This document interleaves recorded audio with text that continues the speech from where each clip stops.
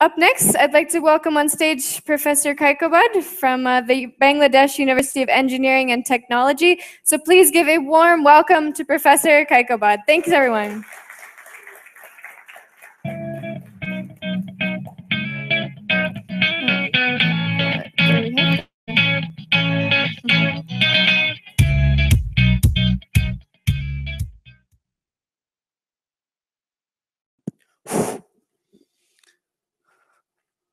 I feel infinitely proud of myself, having been invited here for the second time, thanks to generosity of Grameenphone. I thank Seedstars and GP for the partnership that will inspire our young people to do well with startups. We'll have opportunity of going outside the country, possibly to Thailand for the first time, and prove themselves. Bangladeshi people in Bangladesh do have infinite energy, you know. We have got hurricanes and all other things, southern part of the country, and people somehow escape death, okay? They want to survive and they survive. And you know, similar thing happens in United States. Very recently also it happened and several years back. And they have difficulty in surviving in spite of all the resources they have. And in Bangladesh, we do not have much of it. I shall shift to Bangla to inspire our young kids. আমি একটু আগে এসে গেছি thanks to unusual traffic jam, you know. If had it been usual, it would have taken 2 hours. It was unusual, so it took only 55 minutes. I reached here.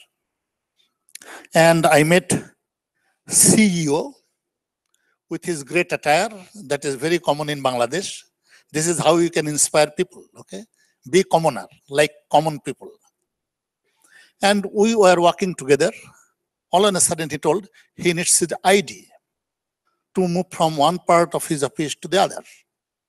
That is also great. That is how you live. That is how you inspire people to abide by rules and regulations. You can be a CEO, but you need your ID card to move inside your own office.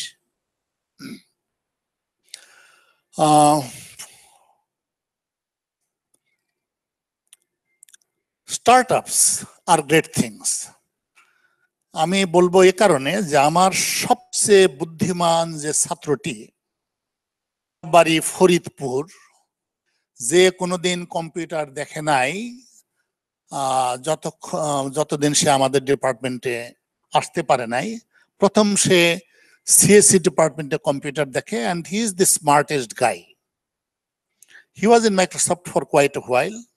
He was possibly of the 7th or 8th batch of CSC graduates.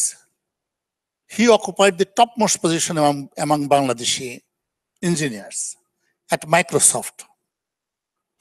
তো গত অগাস্টে তার সাথে আমার দেখা হলো রেডমন্ডে।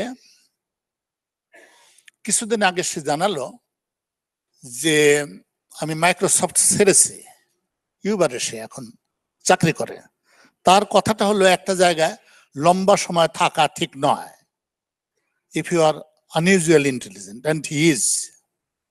ইউবারে join করার পরে সে তাইওয়ানে এর সার্ভিস ডিসকন্টিনিউড হয়েছিল, এটা আবার কন্টিনিউড হয়েছে, এখন এটা সেখানে চলছে। তো সুতরাং start up are great things. Start আপের থেকে অনেকে বড় বড় কোম্পানিতে যায়, but the other direction is also okay.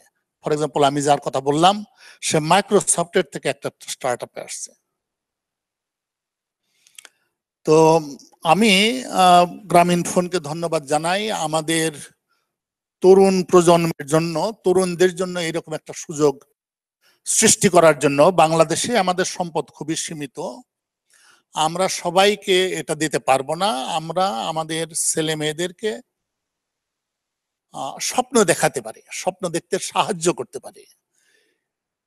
এটা এই ধরনের ঘটনার মাধ্যমে ঘটতে পারে। এবং গত কয়েক বছর ধরে বাংলাদেশে বিশেষ করে মোবাইল মাধ্যমে নানা ধরনের ইনিশিয়েটিভ শুরু হয়েছে এবং সেখানে আমরা দেখতে পাচ্ছি যে আমাদের ছেলে মেয়েরা আমাদের দেশের যে সমস্যা সেগুলো নিয়ে ভাবছে। আমার মনে পড়ে আমি যখন ছাত্র ছিলাম তখন আমি আমার দেশের কোনো সমস্যাটা নিয়ে ভাবতাম না, শুধু নিজের সমস্যা নিয়ে ভাবতাম। এখন আমাদের ছেলে মেয়েরা কিভাবে ডাক্তারের কাছে একটা অ্যাপয়েন্টমেন্ট পাওয়া যাবে, ট্রাফিক যানজটের থেকে কিভাবে উদ্ধার পাওয়া যাবে, নানা ধরনের তারা অ্যাপস তৈরি করছে, তাই না? আমাদের দেশে শোনা যায় প্রায় 10-12 কোটি মোবাইল, এগুলোর দাম দিয়ে একটা পদ্মা সেতু তৈরি করা যায় যেটা আমাদের পকেটে থাকে। এবং সুস্থ মানুষ ফোনে 10-15 মিনিটের বেশি কথা বলার কথা নয়। তাহলে আমরা একটা মোবাইল ফোন এত টাকা ব্যয় করে বিদেশ থেকে আমদানি করছি only to use it maybe 100th part of it, তাহলে তো হলো না, তাই না? we must get a lot more benefit out of it, অনেক অনেক বেশি বেনিফিট পেতে হবে। আমার পকেটে যে মোবাইল ফোন থাকে এটা তো আমি সবসময় ব্যবহার করতে পারি না, আর এটার ধরনও এরকম না অন্য আরেকজন সেটাকে ব্যবহার করতে পারে। সুতরাং এটাকে অন্যভাবে ব্যবহার করতে হবে, যেমন থ্রো ডেভেলপিং অ্যাপস, তাই না? যেটা দিয়ে অত্যন্ত দুঃখজনক যে আমাদের দেশে এত কোটি মোবাইল কিন্তু ঢাকা শহরের যানজট কিন্তু কমছে না। আমরা খুব উচ্চস্বরে বলতে পারবো না মোবাইল ফোনের কল্যাণে যানজট একটু কমে গেছে, নো, এটা হয়নি, তাই না? তার মানে আমাদেরকে ইনোভেটিভ ওয়েতে মোবাইল ফোন ব্যবহার করতে হবে। এটা শুধু কথা বলার জন্য নয়, অন্য কাজ করার জন্য করতে হবে। যেমন আমি মতিঝিল যাব না, আমি মোবাইল ফোনের মাধ্যমে একটা ফর্ম জমা দেব, এবং এরকম আরো অনেক অনেক কাজ আমাদের করতে হবে যাতে নাকি আমাদের রাস্তায় নামতে না হয়। আমরা যেন একদিন বলতে পারি মোবাইল ফোনের কল্যাণে ঢাকা শহরের যানজট কমেছে।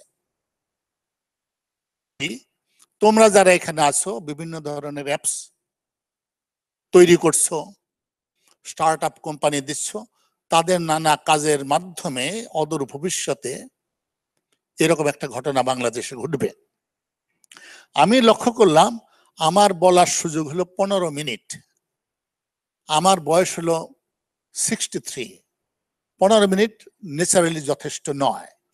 কয়েকদিন আগে আমার Bangladesh army university of science and টেকনোলজিতে যাওয়ার কথা ছিল, এটা সৈয়দপুরে। আমি বলেছিলাম তাদেরকে আমি একটু পড়াবো।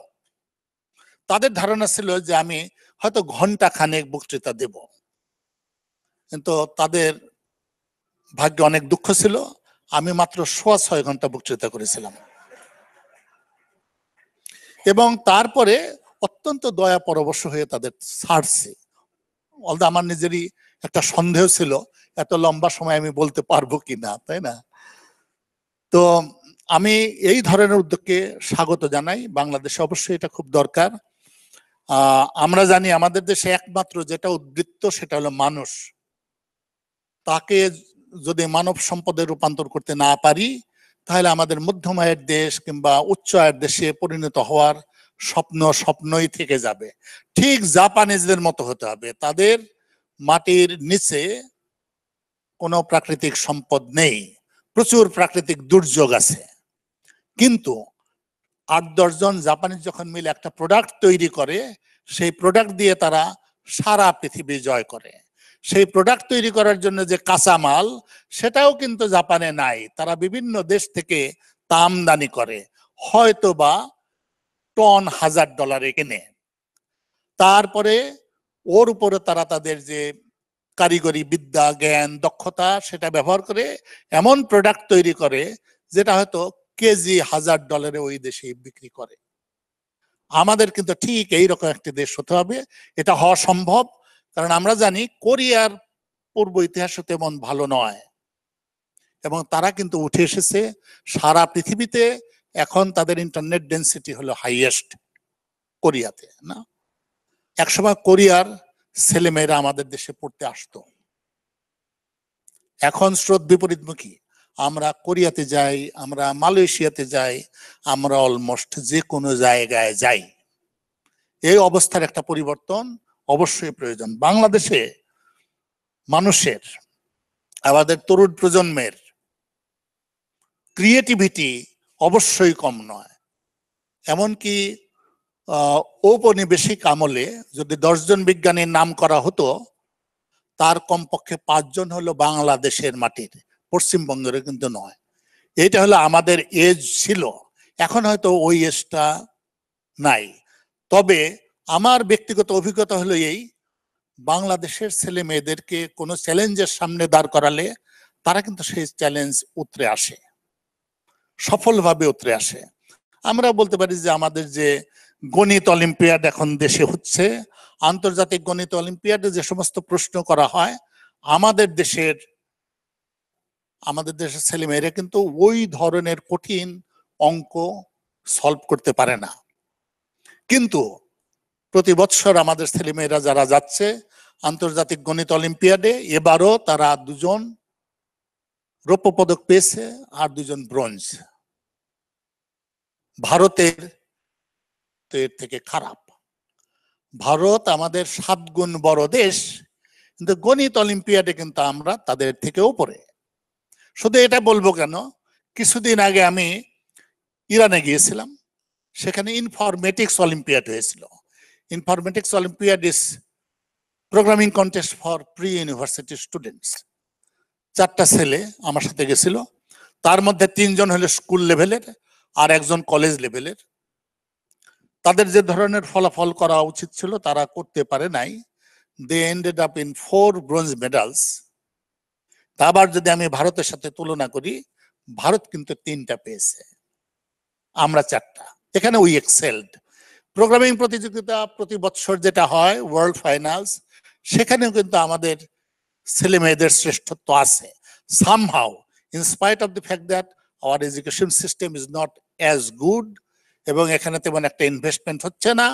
তারপরে আমাদের ছেলেমেয়েরা কিন্তু যথেষ্ট ভালো করছে।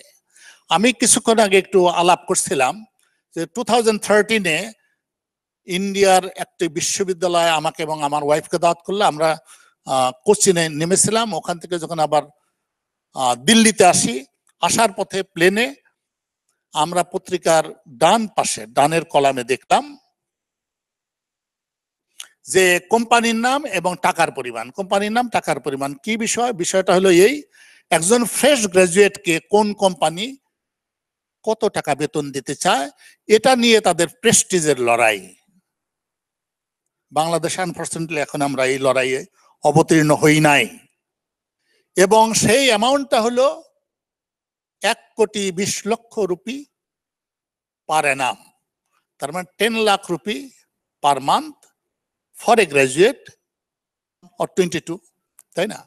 এ ধরনের চাকরি কিন্তু অনেক বেশি নাই। তবে যে সমস্ত ছেলে মেয়েরা IIT, IISc, IIM, Indian institute of technology, Indian institute of science, management এবং অন্যান্য ইউনিভার্সিটিতে যারা পড়ালেখা শুরু করে, তারা কিন্তু টার্গেট রাখে যে আমি ওই ধরনের চাকরি করব, নিজেদেরকে প্রিপেয়ার করে। 2011-এ আমি আইআইটি কানপুরে এক প্রফেসরের রুমে বসা, একটা ছেলে ঢুকলো, ঢুকে তার হাতে কিছু মিষ্টি, আমাকে দেখে বললো, sir have some sweet meat. আমি তাকে বললাম যে মিষ্টিটা কেন? আমি চাকরি পেয়েছি। আমি বললাম আমি বাংলাদেশ থেকে, চাকরি, তোমার বেতনটা আমি একটু জানি। সে বললো 9 লাখ রুপিস পার অ্যানাম, তার মানে 75,000 rupees per month. Purchasing capacity যদি ধরি, টাকার ডাবল হবে মনে হয়। আমি বললাম this is a big offer. Professor বলে this is the lowest offer this year. Lowest offer নাকি ওটা? আমি বললাম হাইয়েস্ট অফার কত? সে বললো 80 lakh rupee. It was in the month of November. The boy was supposed to get graduated in the month of June. চাকরিটা আগেই হয়। কেমন? আমি তখন বললাম যে দেখো আমি শিওর তুমি এত টাকা বেতন পাও না কিংবা রোজগার করো না, তুমি এই চাকরিটা ধরো না কেন? সে আমাকে বললো না আমি তো ওদের সাথে পারবো না, ওরা যেভাবে যত সুন্দরভাবে কথা বলে যত সুন্দরভাবে ভাবে আমি তো এই কাজটা করতে পারবো না। তাহলে আমরা বাচ্চাদেরকে উদ্বুদ্ধ করতে পারি এমন একটা কাজ করতে যেটা আমরা 60 বছর বয়সেও পারবো না, তাই না? That is how you inspire people. আমাদের দেশে কিন্তু এটা নাই। ওই চাকরিগুলো যে সমস্ত ছেলে মেয়ে পায় না, বেশিরভাগ ছেলে মেয়ে পায় না। 3-4টা চাকরি ওই ধরনের, আর হাজার ছেলে মেয়ে প্রতিযোগিতা করে, সবাই তো পাচ্ছে না। তারা কি করে? তারা মনের দুঃখে মাইক্রোসফট এবং গুগলে জয়েন করে। That is the kind of gradient we must create also in Bangladesh because we do not have the resources. এবং আমি বিশ্বাস করি এই সিডস্টার এবং গ্রামীণ ফোন যে কাজটি করছে এটা এ ধরনের একটি কাজ, যে অনেক অনেক ছেলে মেয়ে উদ্বুদ্ধ হবে, তাদের ভিতরে ক্রিয়েটিভিটি সেটা শার্পেন্ড হবে এবং তারা একদিন অত্যন্ত ভালো প্রোডাক্ট তৈরি করবে যেটা বাংলাদেশের অনেক সমস্যার সমাধান করবে। এবং আমার মনে হয় গ্রামীণ ফোন ভাবতে পারে গ্রামীণ ফোনের একটা ফেলোশিপ, 1 বছরের জন্য ফেলোশিপ, মেবি টাকা 5 lakh per month for the best graduate of the country. অত্যন্ত চমৎকার একটা প্রসেসের মাধ্যমে, স্বচ্ছ প্রসেসের মাধ্যমে একজন গ্রাজুয়েটকে আমরা এই ধরনের একটা চাকরি দিতে পারি 1 বছরের জন্য। আমি নিশ্চিত গ্রামীণ ফোনের আয়ের কাছে ইট জাস্ট পিনাট। কিন্তু সারা দেশের ছেলে মেয়েরা উদ্বুদ্ধ হবে, উজ্জীবিত হবে, প্রত্যেকটা ইউনিভার্সিটি হাড্ডাহাড্ডি লড়াই করবে কোন ইউনিভার্সিটির গ্রাজুয়েটের চাকরিটা পাচ্ছে। কেমন? যারা পাবে না তারা মনের দুঃখে গ্রামীণ মাইক্রোসফট, টুইটার, ফেসবুক সেখানে জয়েন করবে। And we do not mind. Bangladesh হলো পৃথিবীর স্থলের 1001 ভাগের 1 ভাগ নিয়ে তৈরি, মানুষ হলো 1000 ভাগের 24 ভাগ। আল্লাহর দুনিয়ায় আরো 24 গুণ বেশি জায়গায় আমাদের আধিপত্য থাকা উচিত ছিল। অস্ট্রেলিয়া আমাদের থেকে 87 গুণ বড়, জনসংখ্যা 7 গুণ কম। আমি জানি না জিসাস ক্রাইস্ট এরকম চেয়েছিল কিনা। সিরিয়ার উদ্বাস্তু একজনও নেয় নাই। আমাদের দেশে রোহিঙ্গারা আসছে, আমরা থামাচ্ছি না। আমাদের কিন্তু অনেক বড় population, we do not mind. আমি জানি না হিউম্যান বিং হিসাবে অস্ট্রেলিয়ানরা ভালো না বাংলাদেশের মানুষ ভালো, তাই না? নিশ্চয়ই বাংলাদেশিদের গুণ অনেক অনেক বেশি। আমার মনে হয় যে এই ধরনের একটা ইন্ডিকেটরও থাকা উচিত, কোন দেশ মানব সভ্যতার সবচেয়ে গুরুত্বপূর্ণ উপাদান মানুষ কত অল্প প্রাকৃতিক সম্পদে বাঁচিয়ে রাখছে। আমরা কিন্তু খুব অর্ডিনারি ভাবে বেঁচে নাই, আমরা খুব সিগনিফিক্যান্টলি বেঁচে আছি। গোটা এশিয়া প্রথম নোবেল পুরস্কার দেখে আমাদের কবির হাত ধরে, অন্য কোনো দেশের না, আমাদের কবি। আমাদের আরো নোবেল বিজয়ী রয়েছেন, আমাদের প্রফেসর ইউনুস নোবেল বিজয়ী, তাই না? অমর্ত্য সেনের শরীরেও বাংলাদেশের মাটি, পানি, বায়ুর প্রভাব আছে। সুতরাং আমরা কুকুর বিড়ালের মতো বেঁচে নাই, আমাদের সম্পদ সীমিত, এর মধ্যে কিন্তু আমরা সলিডলি বেঁচে আছি। আমি আশা করি এই ধরনের প্রোগ্রামের মাধ্যমে আমাদের তরুণ তরুণীরা উজ্জীবিত বোধ করবে, তাদের যত সৃজনশীলতা সেটা তারা ব্যবহার করে এই যে অত্যন্ত পোরলি ইউজড মোবাইল ফোন অন্তত সেগুলোকে সচল করবে, যোগ্যভাবে ব্যবহার করবে। আমি জানি যে সময় খুবই সীমিত, আমি নিশ্চয়ই আই ক্রসড মাই বাউন্ডারি, তবে এত অল্প সময় অবশ্যই আমার জন্য খুবই খুবই কম সময়। আমি সবাইকে ধন্যবাদ জানাচ্ছি আমার এই কথাগুলো শোনার জন্য। গ্রামীণ ফোনকে ধন্যবাদ জানাচ্ছি আমাকে আবার এই সুন্দর জায়গায় আমন্ত্রণ জানানোর জন্য। সবাইকে ধন্যবাদ।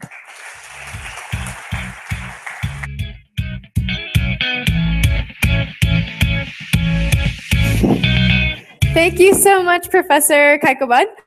Seems like it was insightful and amusing. I do wish I spoke Bangla sometimes. So let's see, we're almost there. Can I get the slides, please? In the meantime, if we can warmly